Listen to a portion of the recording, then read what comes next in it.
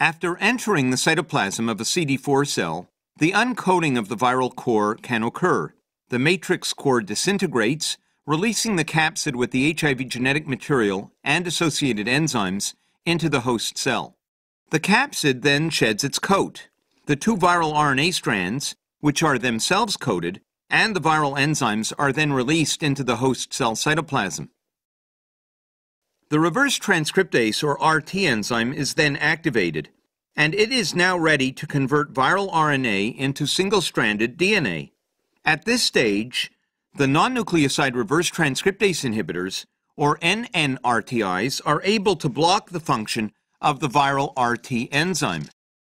NNRTI drugs target the viral RT enzyme.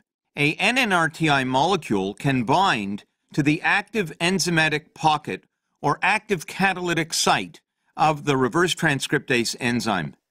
The binding of an NNRTI molecule to RT prevents the enzyme from being able to convert viral RNA into DNA. Hence, the process of reverse transcription is inhibited and the HIV infection cycle is brought to a standstill.